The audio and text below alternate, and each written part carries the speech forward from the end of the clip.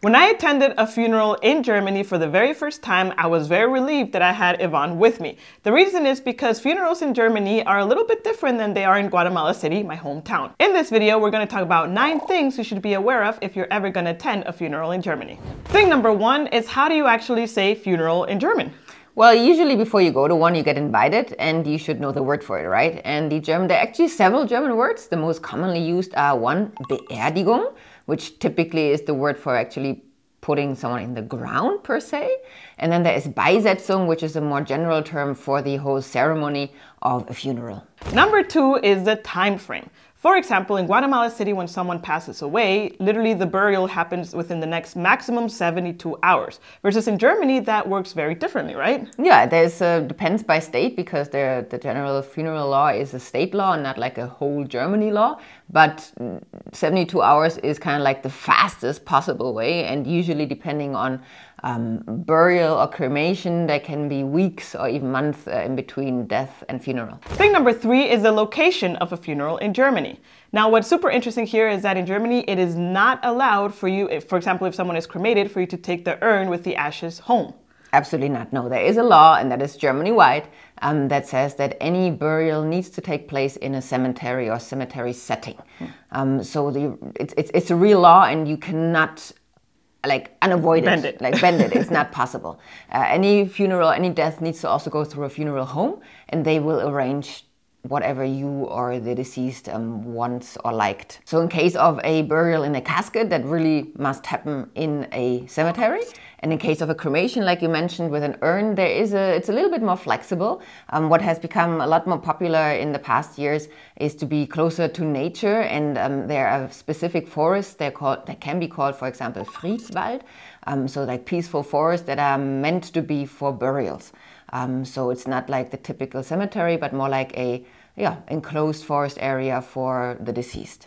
Also, additional to that, there are ceremonies that are done in the ocean. Like there's designated areas of ocean, especially in the North and Baltic Sea, where the urn can be dropped in these designated areas, and the ceremony happens on a boat, which is actually a close friend of ours buried their dad that way, right?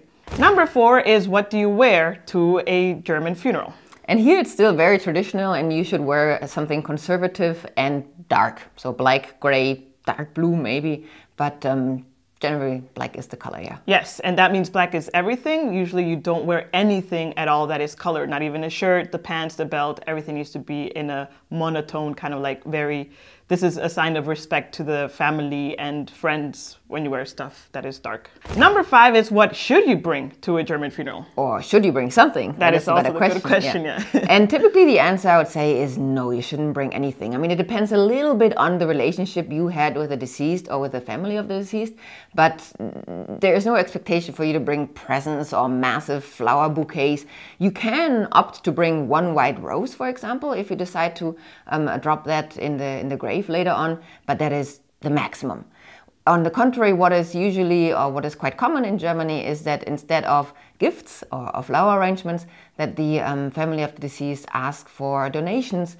Very often, let's say if someone died from cancer and received palliative care in a special unit, that you donate to that unit because they made the person go pain-free, for example. That is quite common, and that would usually happen by announcing the wish for donations with a bank account and like a keyword, so the donation can be attributed to that person, but that will be communicated so you know of it. Yes, and most importantly, you're not expected to bring an envelope with money to the funeral. Usually not. This usually happens before the ceremony. They'll let you know the bank account where you can do the transfer, and that's how the donation happens. Number 6 is, don't expect a casket. During the research for this video, I mean, we already had a feel for it, but the research confirms that 77% of Germans that died in 2021 were cremated. That's a very high number, and the numbers are just rising, right? Yeah, it's a very high number, and also the statistics go like this, potentially increasing over the years even more. There's 2 very simple reasons for it. One, like I mentioned before, like this desire to be closer to nature and kind of like break free from this very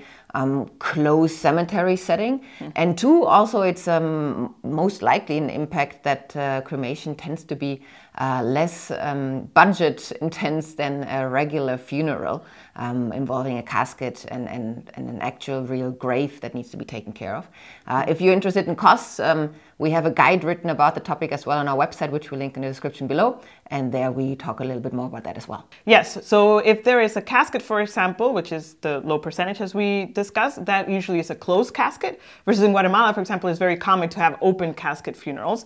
And additional to that, what you would see for the ceremony, you would see the urn, a picture of the deceased next to it, and some flower arrangements next to that. And that's would be like the altar or the thing that is created as commemorance to the deceased person. Number 7, it's the ceremonies. Now, usually there are 2 ceremonies. I think generally speaking, in the Western world, this is the case, right? You have the funeral, which is the ceremony to give the eulogy and remember the deceased person through a speech or something. And this is super interesting because in Germany, I mean, it depends. If the family is not religious, then they have a designated funeral speaker, or eulogy speaker, one could say. And this speaker, their profession is to be a speaker, and it's not necessarily related to church or clergy. It's really just a person that you hire, and they prepare a speech based also on the input that you give, of I course, would presume. Yes, yeah. And interesting fact here, we went to this funeral that we talked about in the introduction, and the guy that was giving the speech there, or the eulogy, was the same guy that gave the speach for your sister's wedding, right? Well, not just the speech, the whole ceremony, yeah. Wow, so he's a professional, like you said, speech giver for, let's say, impactful moments in your life. And the crazy thing is he's an amazing speaker, and he really caught the ambience and the notion of the life of, as well as in the wedding, as well as in the funeral, perfectly. So kudos, and really it's important to find that person that can do that, because rarely it's family members in Germany that give the eulogy. Yes, if the family is religious, then most possibly could be the minister, rabbi, or a clergy member as well. So what's the word of this speaker in Germany? It would be, for a funeral, it would be a Trauerredner. As also part of the ceremony situation, there's usually a song that is played. For me, that was actually kind of like an awkward situation, because the eulogy is given, then the person sits down and we're all sitting, and then they put on a song, which I would assume was the deceased person's one of favorite songs, or to commemorate the life of this person. And we all just sit there and listen to the song. Mind you, the song was also like a 3-minute song, you know? Yeah, it's when the tears start falling. Yeah. And what's also super interesting is that everyone, I noticed, mourns alone, quietly. Yeah.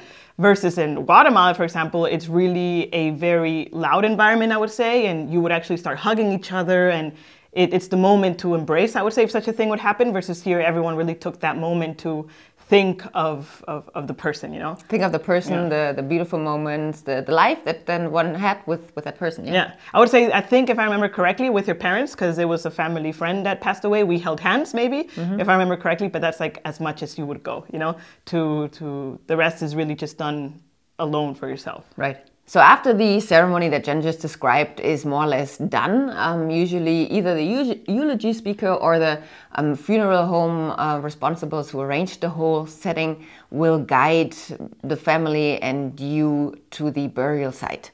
In this case that we attended, like I said, it was in a Friedwald, so there was already a designated tree, let's put it that way, that was selected, and you walk as a group slowly to that area, and then the whole is either already dug or is going to be dug. That depends a little bit on the individual setting, I would say.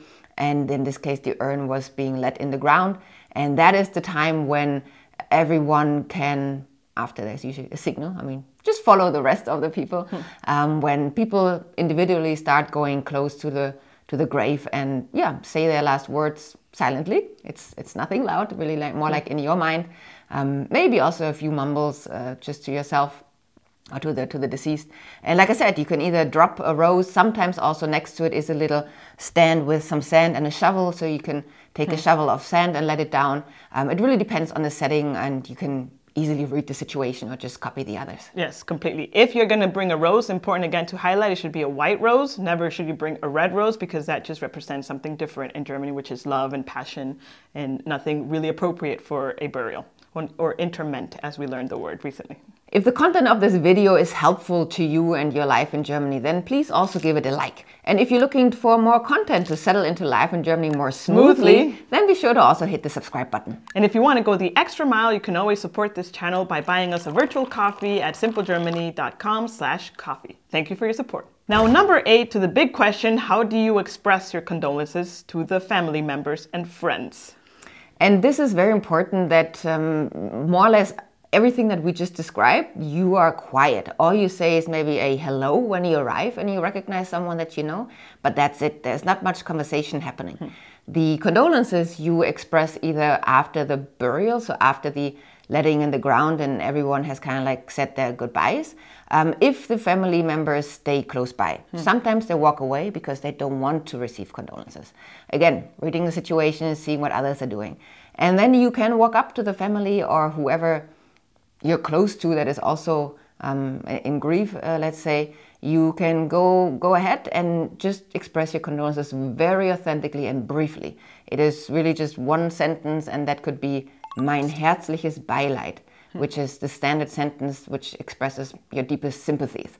Depending on the relationship with that person, you can join that with a firm handshake or with a hug, but that really needs to be a close relationship. Yes, I would say, again, for me, the interesting thing is that it's a very respectful and distant, I would say, event. Did you know we have templates on our website that can help you settle into life in Germany more smoothly? You can check them out at simplegermany.com/templates. Now, continuing with the video. Now, the second best moment to give your condolences in case you don't feel comfortable right after the burial, or there's too many people, or like I said, the relatives walk away, would be at the following funeral meal, which is actually number 9. Yes, which is the funeral meal, which is called? There's several names for it. It could be called Leichenschmaus, which I personally feel weird saying.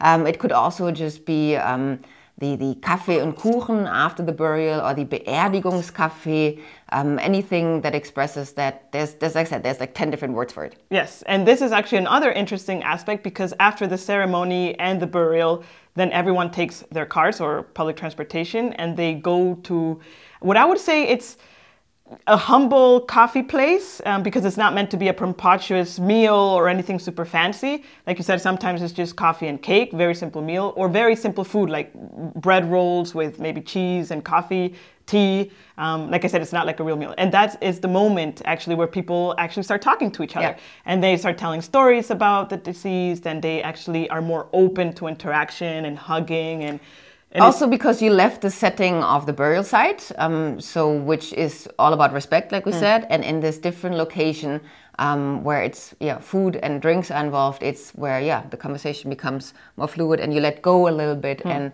it's okay to be loud again. Also, I think it's this transition from being quiet and respectful to it's okay to speak in a different location. Yes, and I think also alcohol could be consumed in this. Yeah, I think when we went, there was Kölsch involved also. Yes, there was some beer as well involved. And I would say, and you also need to play it by ear. If I remember correctly, we stayed maybe an hour and a half too. It's also not an event that progresses into the early hours of the morning.